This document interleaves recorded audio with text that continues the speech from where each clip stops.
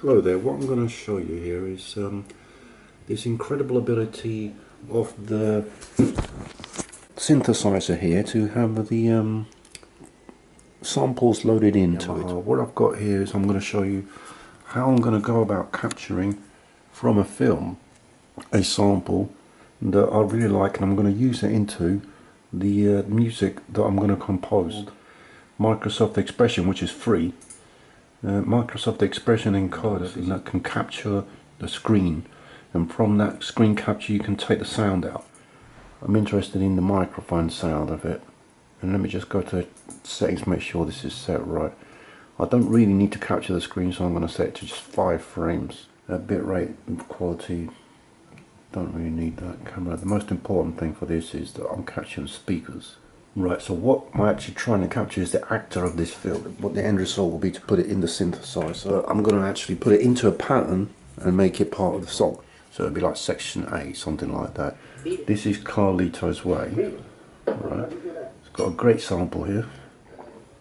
So what I'm going to do is just wait till the bit that's actually interesting. And also you can see from this one that the sound is going through, and they could capture my, like, come on man. So I'm going to hit record here. I'm going to start capturing here. It doesn't really matter about the face, it's the sound it's going to capture. Record. Now it's capturing it, you can see from the thing.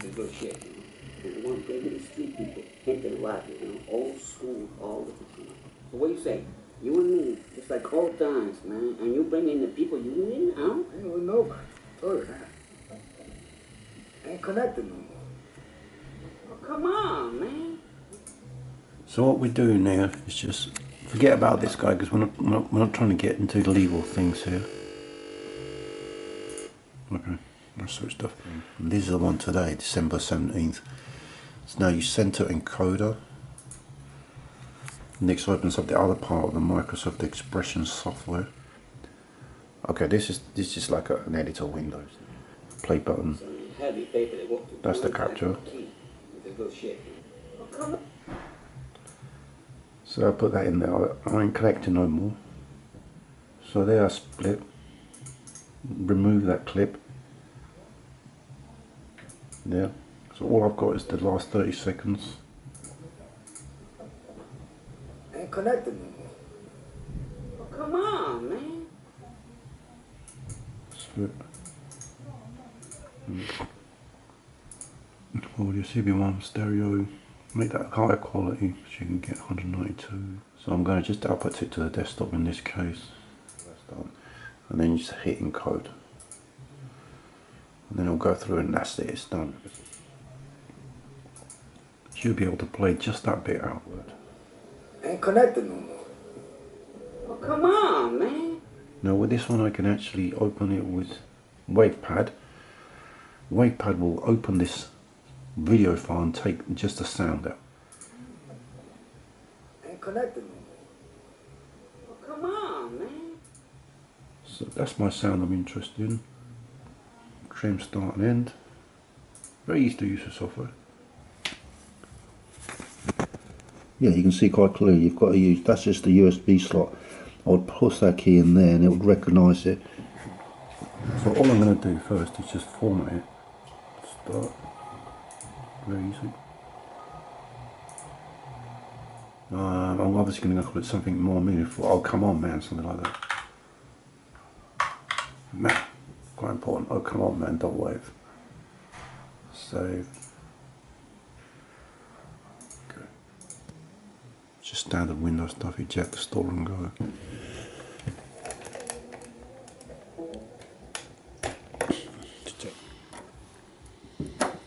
So that's plugged in here. It'll say it's connecting USB device. So first of all we're going to the file thing. Which it's already found, it's already discovered that I'm trying to use this device. From here I can also play it just to confirm what I think it is. Ain't connected no more. Oh, come on, man. So what I need to do is load it. But I don't see it unless I select this type thing here. Or without system. I need to look just for WAV files and then it will find it. and you see it's wire to come up now. So now the buttons for load appears, so I can use SF1 to load it. Once I've loaded that message, so I go yes, I'm happy to load that. Now loading completed. Now that's the important thing, the key. It's key C3, which actually means this key. You see that? Come on, man. And it matters how hard I press it. So it's already loaded. It's already done all the hard work for me just by doing that. Ain't connected no more. Come on, man. So now that I'm done, now I've loaded it up, I exit out of this screen. Now this is what I was talking about. Like in the door, you've got all these tracks going down the bottom. This one, number 1, is set to this waveform now. So Ain't connected no more. that key goes on there. Now on the play menu, which is like the door standard sort of thing, I'm going to have track 2 as another instrument, which I'm going to keep for this thing as full grand. I'm not going to do anything fancier with it. Okay, what I'm going to demonstrate is this feature. You're going to capture sample out of a film. I've done that, and use it as part of a song or pattern. I've got a tempo here of 118.6. I've got 001.01. What it should have happened, I want to try and get this section to be 4 beats, actually 4 measures, and I'll play that sample. I want to see how much time elapses by the time you get to 4. Ain't connected no more. Come on, man. So you saw that it's roughly 2 measures went by, which isn't really. So what you do is you go into the integrated sampling screen, and that's where you got that confirmation of this sample is on key C3, this key. Ain't connected no more. Slice, there you go. Your slice. The function that you want to use is this one, basically. It's called slice. But SF4.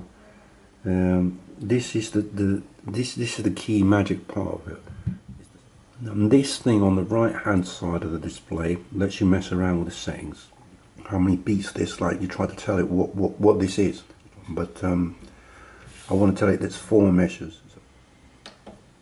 Then it will apply the processing to that sample. Just basically go through and try and process it. Now when I press audition, Ain't connected no more. Come on, man. Ain't connected. what it's done is it's made it fit exactly into 118.6. It has obviously split it a bit, but it can't, it doesn't resample the time. So now I press enter. I want to fix that. Enter.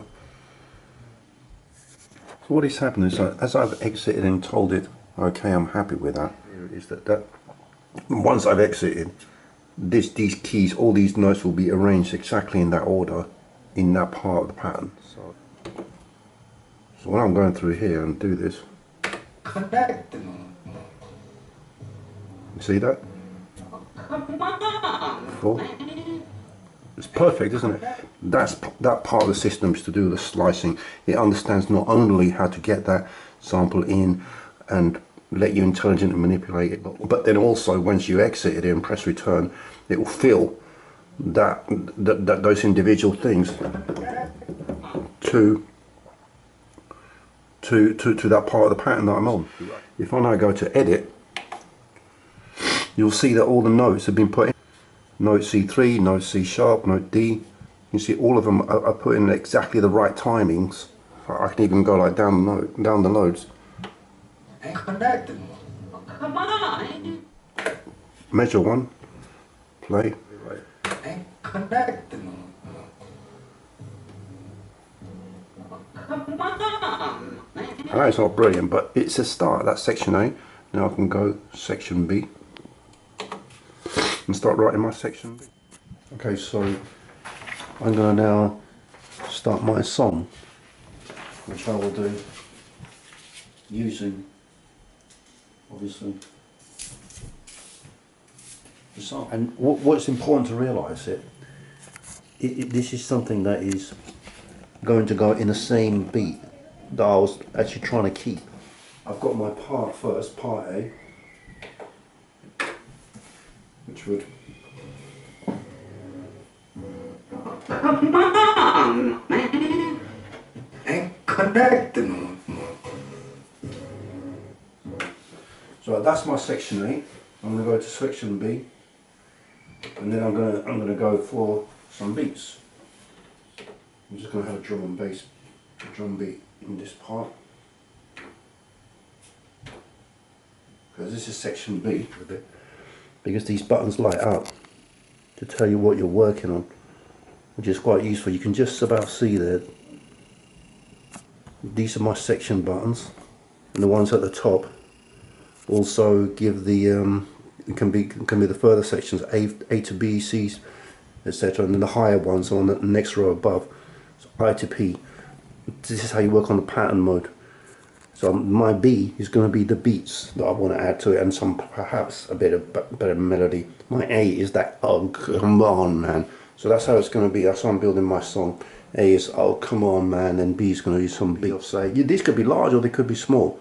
This A is a very small one. I'm going to have B as a 16 bit one, 16 measure one. Sorry. The bottom thing tells me what track I'm on at the moment. I'm going to adjust it to be 16 measures. And I'm literally just going to create drum pattern, just giving it, you know, and I'm setting it to auto start. So I'll kick it again.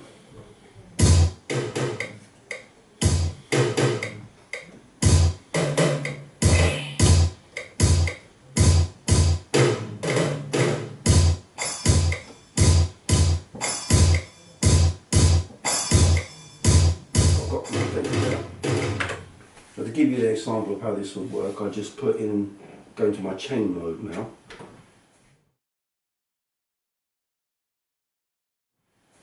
And then I tell the synthesizer how I want these sections to be organised. So I go to begin, it's the same as recording a song, rewind to the beginning, start with section A, hit the record button and play. Ain't connecting. Three.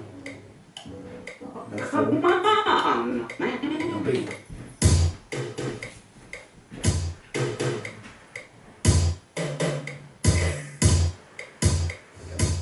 I've just gone A and then B. A for 4 measures and then B, which just tells you I'm selecting with B. The first bit I recorded is 4 measures of section A and then 32 measures of section B. And the point is that it's kept the original rhythm though. That's the important thing in it. But let's make it a bit. Let's do that one again properly. Let's go for rewind at the beginning again, and let's start recording again. Section A, and then after 4 beats, I'm going to change to section B, but then I'm going to stop at 20 rather than carry on this time. So it's good. It takes to another rather than repeat the same beat pattern. I'm going to start something new. So. Ain't connecting. Come on, man. So that's.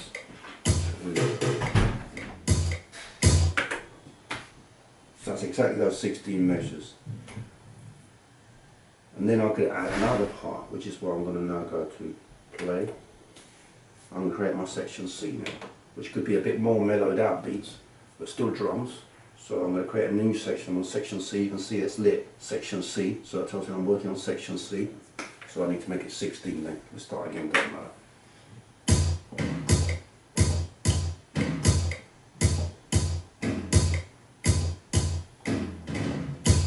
Perfect. So that's recorded a C now. So I need to go over that. If I go over that or add, I don't want it to do that, so just 16 measures, that's fine. I just stop there, that's fine. So now I'm going to go, and this bit is going to add some melody to it.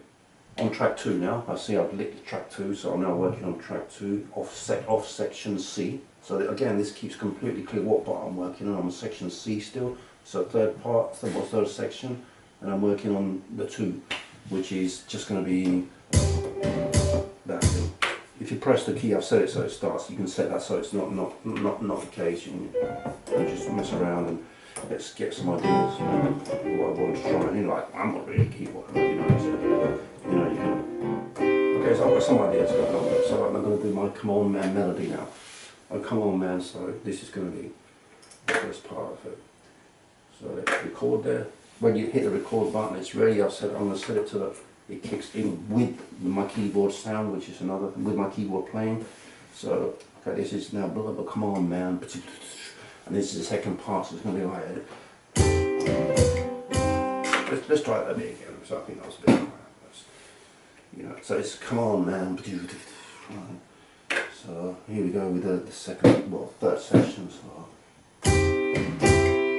this could be anything. I mean, I've made it piano, but obviously there's loads of sounds. So now I'm going back to my sequence, my chain thing, which is F5. And I'm going to add a bit to it. And then I'm going to start with 21. And I'm going to make that C. So I'm going to hit record.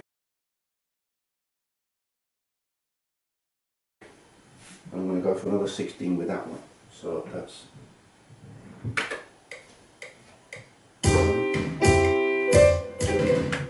perfect, look at that. So that's recorded all of that pattern as number A, 4 measures, B, 16 measures, and C. And it's lit up to tell me that I was working on C last, and that I was working on track 2 last as well. I'm on the chain section at the moment. Now I'm just going to actually play that chain back to hear it to see if it works how I thought it was. Anyway, you get the idea. This isn't, you know, some of it is kind of rough, but you can see that the creativity flew from just going from my computer screen, picking up some sound sample that I liked, and be able to drop it into the synthesizer straight in and start making some kind of meal out of it. You can improvise it from there, and that's very easy to do with the built-in features, because the tempo is maintained exactly as what I wasn't trying to have originally, which is 118.6, which is the one what I wanted to use. So it fits in your vibe, and that's the key to it, it's your vibe. So hopefully you can see that this is a good thing to buy, because it saves you money in having different sessions to deal with sound samples and stuff, and then built into the arrangement, and you're not messing around with different software. It understands the whole thing and puts it together.